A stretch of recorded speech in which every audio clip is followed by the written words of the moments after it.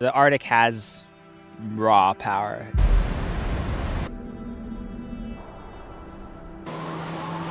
Everything is so big here and untouched. People are longing for that, you know, like, what's my great adventure? For a lot of people, it's going north.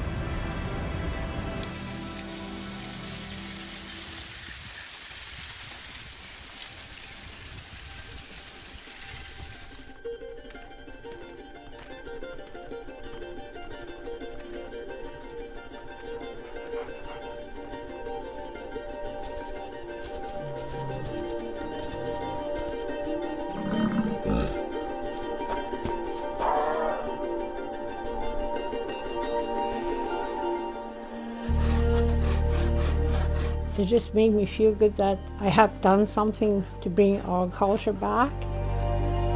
I'm just proud to teach. I just want the kids to pick it up in school, or the tourists for that matter.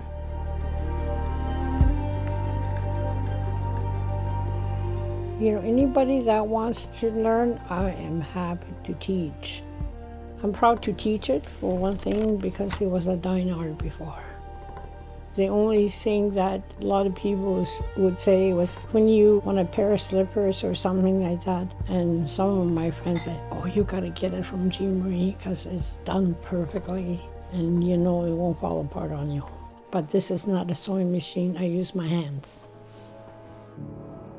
We have a special connection to the land, to the animals, to the environment. We are Canada's original tour guides. When the non-Indigenous came over here in the 1400s, 1500s, welcome to our land. Things didn't work out as we planned, but we were always hospitable. What I enjoy about it is meeting a lot of people from all over the world and talking to them, teaching them our tradition, and I like to share my stories that's been handed down from my grandfathers and my mom and dad. For me, it's about raising awareness and educating the people about our culture. I think it comes natural for us to be tour guides and to really showcase the wonders of the wilderness and Mother Nature. I like to let them try our food. We got so unique food, the way we prepare it. We feed them, we make sure they're full, and they can go on their way. We're very unique people, and we make sure you're full when you leave. As an Indigenous tour company, we incorporate the culture into every aspect of our tour. So it's a city tour, buffalo viewing, canoe tour. We're always going to be talking about our culture, which is really cool.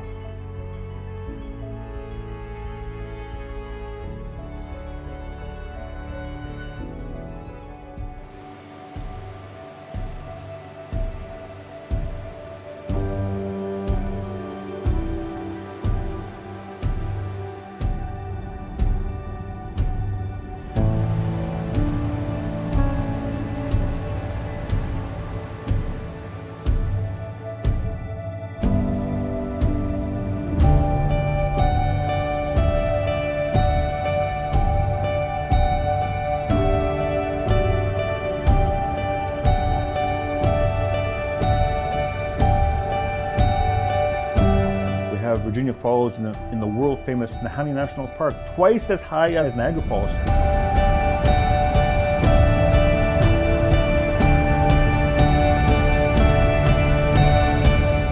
The thundering roar of the water coming down there so fast, you got about a 10-12 mile an hour current.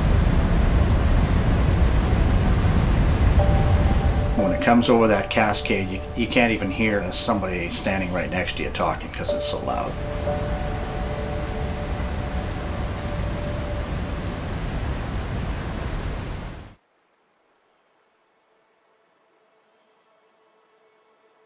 It's really hard to put into words.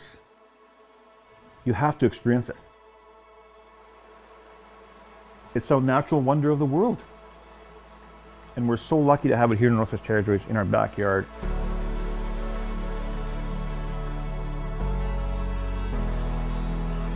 Canoeing down the Mackenzie River, the same river that Alexander Mackenzie went down in 1789. The Mackenzie River, the Decho, is the longest river in Canada, the second longest river in North America, and one of the top 15 rivers in the world. Mills Lake, I think, can get 20 kilometers across. 20 kilometers across. This is a river. Canoeing, camping, and genuine Indigenous culture on the mighty Mackenzie River.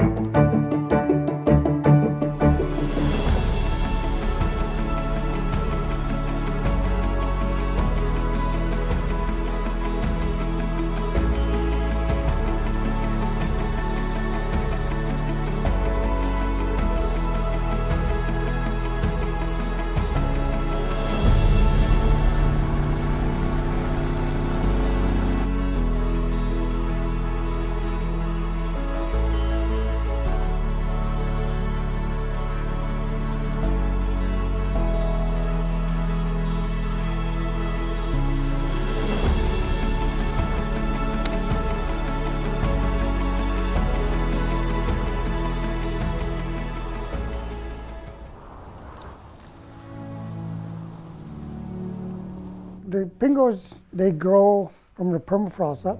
The permafrost ice builds up. Usually there's a lake around it, and it'll absorb all that water out of the lake, and then it'll get pushed up with the land and it'll grow. It's supposed to grow 3 inches a year.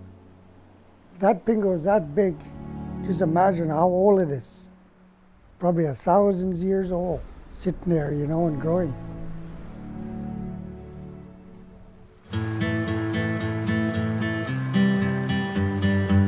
Whether you're somebody that is just getting into paddling, this is a great fit because now you can paddle where all the paddlers want to paddle. You know, start off with your first big paddling trip in the north. And if you're somebody that has paddled other places before, like many of our guests, you're familiar with Algonquin or Bowen Lakes, or you've done some kayaking, you know, this is a chance to be in a place that is so special and so unique. It's the north. It's the northern wilderness. It's a trip unlike you've ever had before.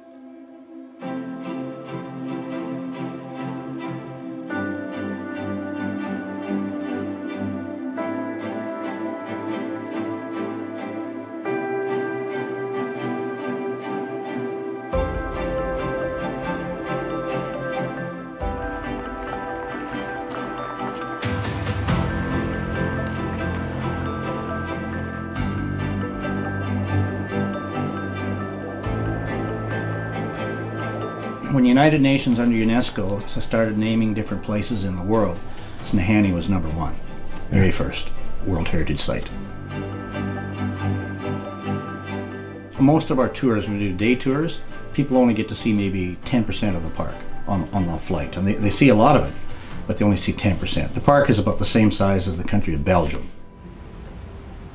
I tell people about the park, it's like going to see 6 other national parks in North America. It's like going to see Banff from the Columbia Ice Fields, Yellowstone, Yosemite, the Grand Canyon, and Niagara Falls all in one. It's always an adventure flying out there. Yeah, it's pretty special.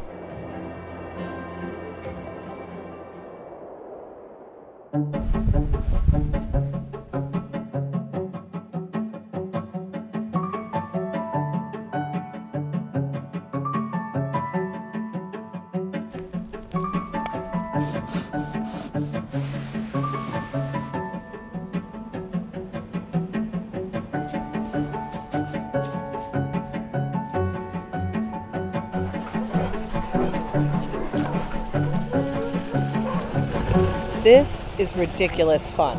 A little terrifying at times, but ridiculous fun.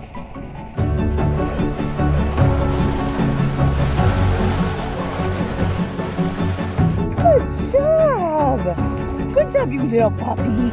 Yes.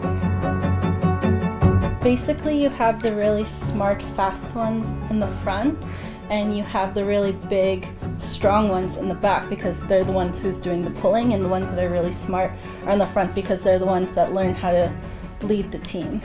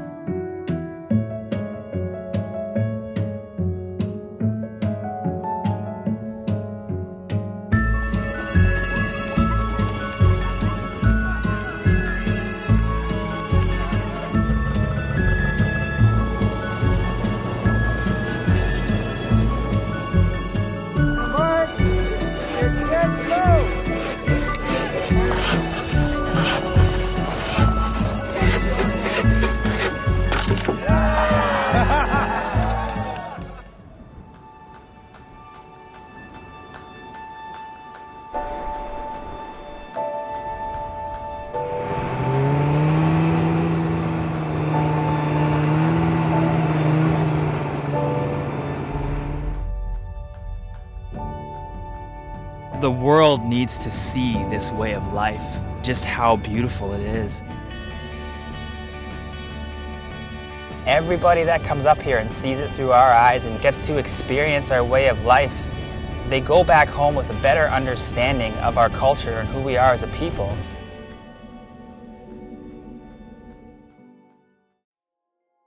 I've seen Aurora all my life, and I love to see Aurora every night.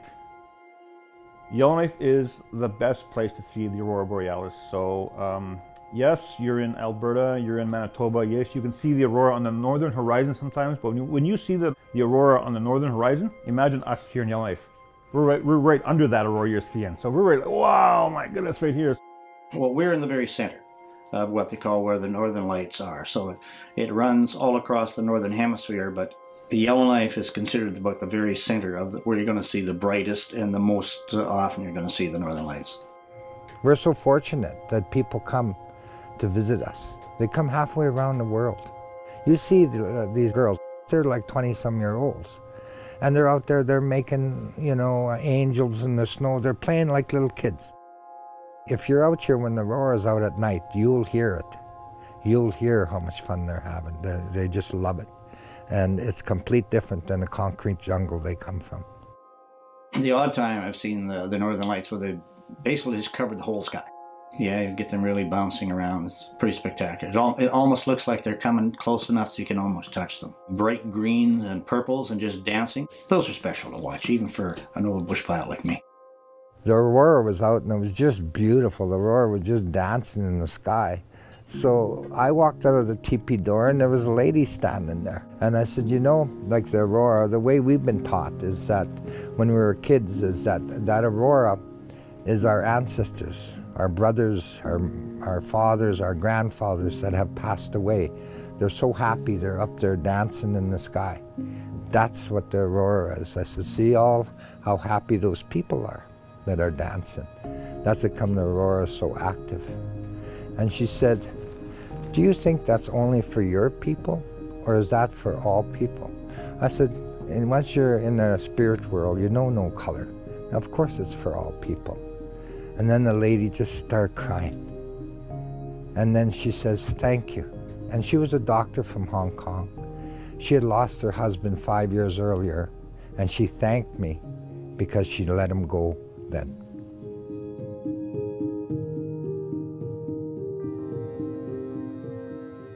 Northwest Territories for us is called Denende, our land, our people. It's hard to put in words, you have to experience it.